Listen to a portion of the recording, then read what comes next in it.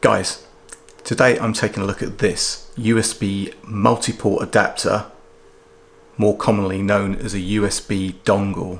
As laptops are coming with less and less traditional ports, and MacBooks are coming with like Usb-C or Thunderbolt ports, having one of these USB dongles is becoming more and more of a necessity. I was sent this USB-C multi-port adapter dongle by the good people at Business Zestination, so thanks guys for sending me this. So what's so good about this dongle, and how does it compare to some of the others? Let's get into it.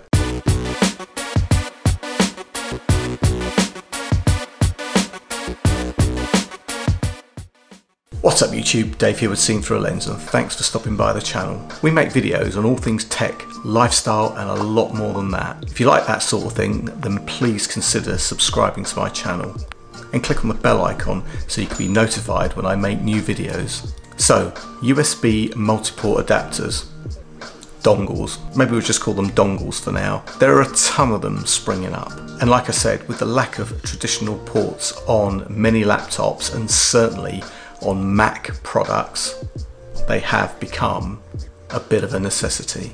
So I already have this one by a company called ICSI. This thing is light, it has 4 USB 3 ports on it, it's got a VGA adapter. I mean, is that even a thing anymore? I guess maybe.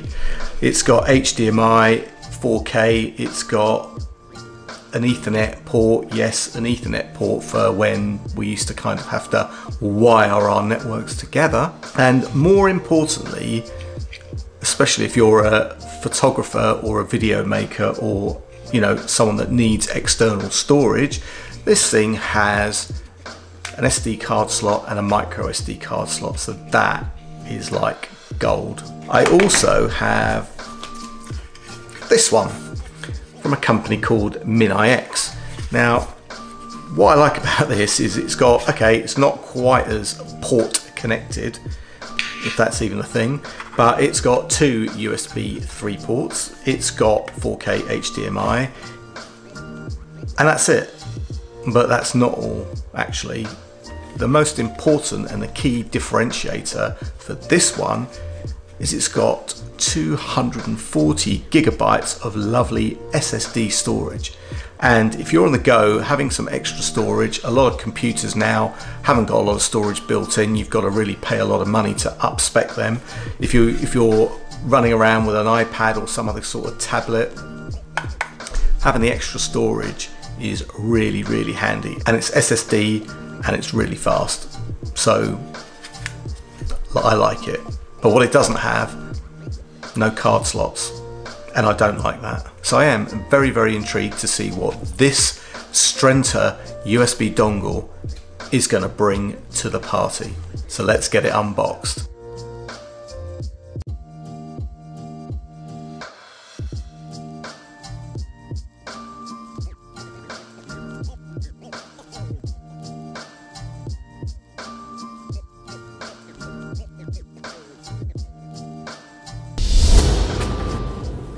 So here you have it guys, pretty simple design, pretty standard just like all of the others.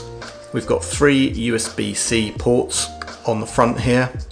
We've got our card slots, our much needed card slots for anyone that's on the go. And we've got our 4K HDMI video socket on the other side.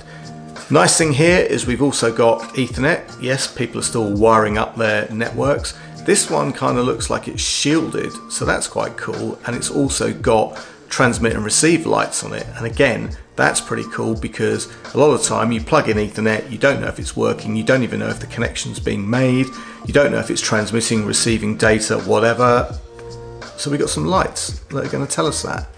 And I like that because I'm old school. Missing, however, on both of these devices, this is the ICSI one, you've got a USB power socket. Now that's going to enable you to plug in another USB device and charge it. Missing though guys is a USB-C socket of any description on here. This ICSI one has got one here, and that is for powering other USB-C devices. So if you've got another USB-C device, plug it in with its cable, bang, you're charging up. So that's pretty cool.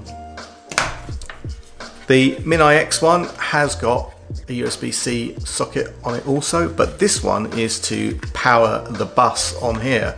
So if this needs extra power because maybe the computer you've plugged it into can't provide enough power, then you can plug your USB power adapter into this. So it's more of an input to power the bus. The Strenter one though doesn't have one, so whether it needs it, whether it doesn't need it, okay, fair enough. It'd be nice to be able to, you know, plug another device in to charge, but it's not there, so I'm sure it's not a great big deal, but it would have been a nice touch. Other than that, guys, there's not really much to say about this device. I'm going to try it out and see how it performs. The USB 3 ports are all 5 gigabits, so it should transfer data pretty quickly. The 4K output for the HDMI, I'm sure that will power my monitor, and I'll try that out shortly and let you know how that goes. But aside from price, there's not a lot to set these three products apart. Price wise, coming in at the most expensive is the MINIX, and that's because it's got all of that SSD storage on it, and that comes in at about £70.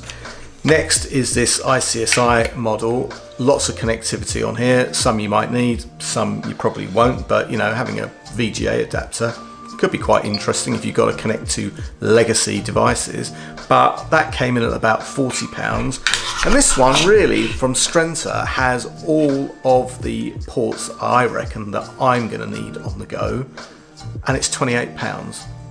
So that is pretty good. It's light, it's got everything I think I'm going to need. £28, I don't think you can go wrong with that. So guys, if you're interested in this device, I will leave a link in the description for where you can get one. If you have any questions or comments, please leave them in the comments section. If you like this video or this type of content, then please maybe consider subscribing to my channel. And until then guys, thanks very much to you guys for watching, because that's why I'm making these videos. Thanks to Business Zestination for sending me this. And guys, until the next one, I'm Dave from Seen Through a Lens, and I will see you soon. Bye for now.